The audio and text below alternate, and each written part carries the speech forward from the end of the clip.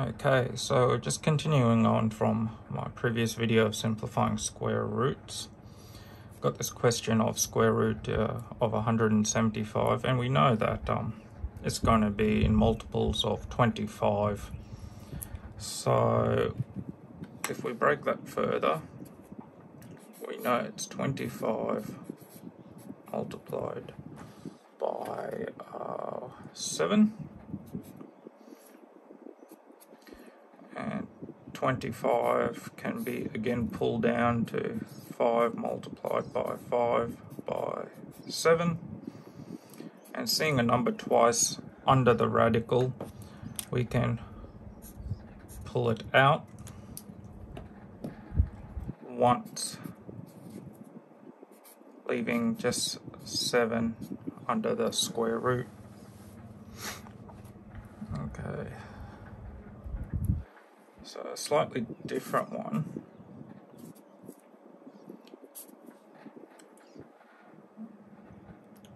We're going to go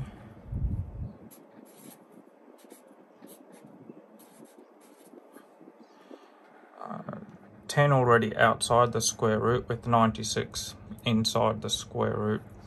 Now in my previous video I mentioned that you can put 10 back inside the square root, and that would become 10 times 10 times 96. However, it's just going to produce a really big number, so it's best that 10 just stays out.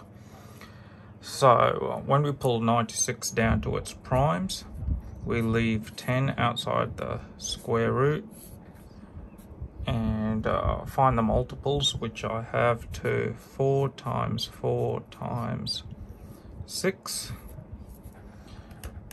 And because we got two numbers of the same,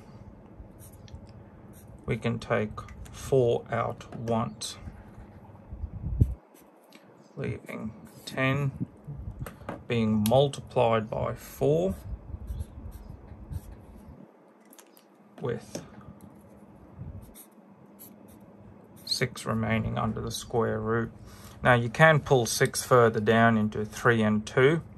3 multiplied by 2, however it's just not going to get you anywhere, so it's just best to continue working with this and leaving 6 inside the square root, leaving 40 outside the square root with 6 inside the square root. So that would be your answer.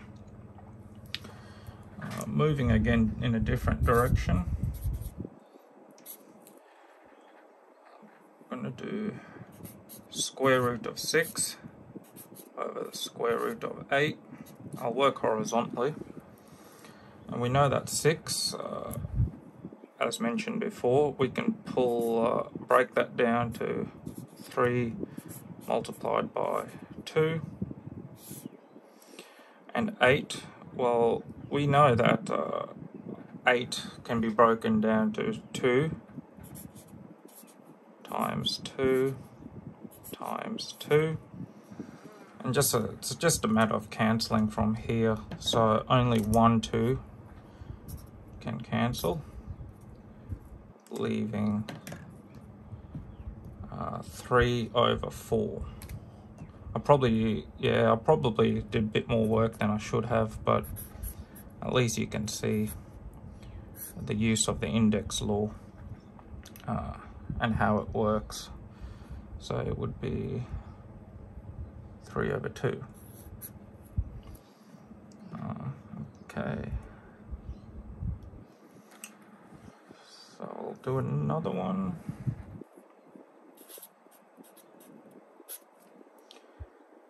Square root of 12 over square root of 4. Immediately we can jump into that being 2. However, I'm not going to, just for the sake of this exercise. I'll break 12 down first, and that leaves 3 with 4. The denominator stays as is. And as mentioned, that's exactly why I wanted it the same, and the 4's would just cancel, leaving square root of 3 over 1 as answer. Okay, slightly more difficult question.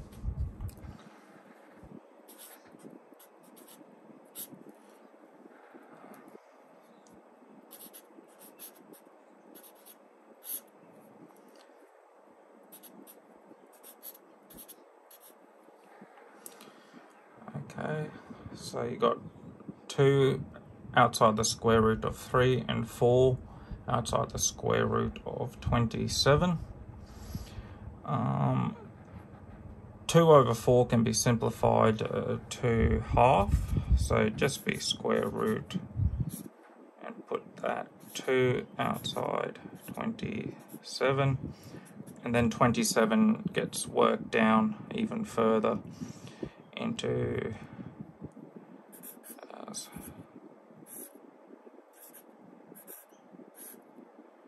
3 multiplied by 3 multiplied by 3. And as I mentioned before, you can only take one number out if you see it twice. So now that you see it 3 times, you can't pull all 3 out. You can only pull the 3 out once. So that 2 will be multiplied by 3. That's not quite the answer. So I'll work here. That will be 6 over square root 3, and then that becomes 1 over 6 after the square roots of 3 cancel out.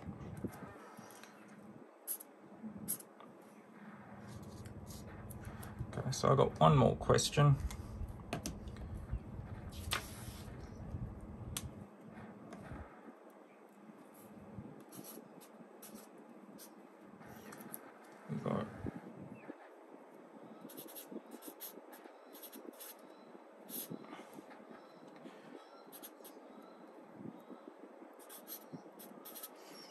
Now the square root of 16 is 4, and we can break the square root of 20 into square root of 5 and square root of 4, and so that becomes 4 times. We'll just leave it at 16. And then the next working would be your 4, the square root of 4, which we know to be 2.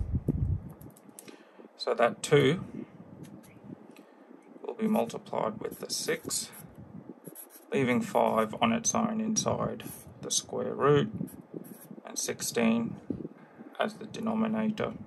And it's just a simple calculation of simplifying over 16, square root 5, leaving that to be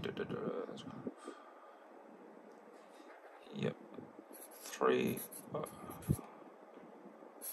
Sorry, I'm running out of room, and that's an 8 down the bottom.